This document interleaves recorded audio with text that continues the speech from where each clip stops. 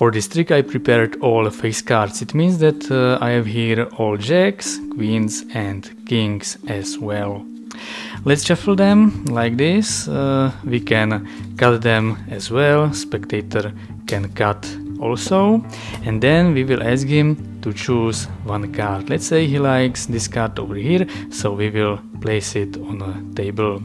We will now deal cards on a table into 3 rows like this. And I will now turn over this top row.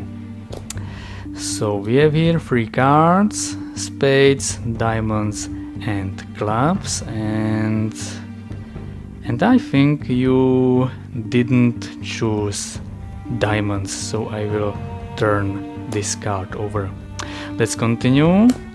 We have here again 3 symbols, and as I said before, I don't think you have chosen diamonds, so I will turn this card over. Let's continue, and finally we have here Queen of Hearts and King of Hearts. The only card missing is Jack of Hearts, and this is the card that was selected by spectator. So this was the trick. Now for the explanation, it's really easy self-working trick. We just need a very simple setup.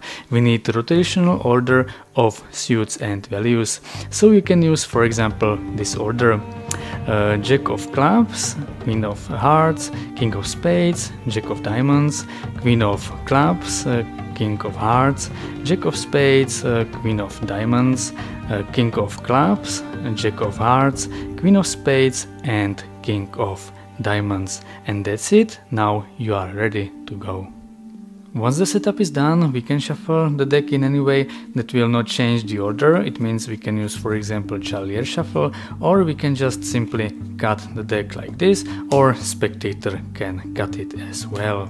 We will now ask him to choose any card. Let's say he will like this card over here. We will place it on a table like this, and now we need to place these cards on the bottom like this. And now everything is done. You will just repeat the steps you have seen in performance. It means you will deal cards on a table like this.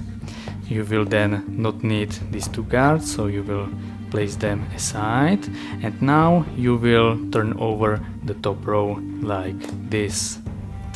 Now you will eliminate the card that is in the middle. In this case it is card with the spade symbol, Queen of Spades, so we will turn it over, and we will turn this row again, and again eliminate the same symbol, in this case the King of Spades. Now we will continue, and the result will be always the same.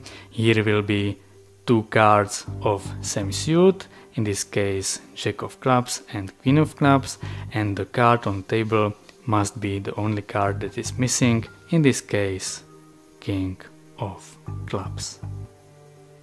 So this was the trick. I hope you liked it. If yes, please give thumbs up. Thank you for attention. See you next time.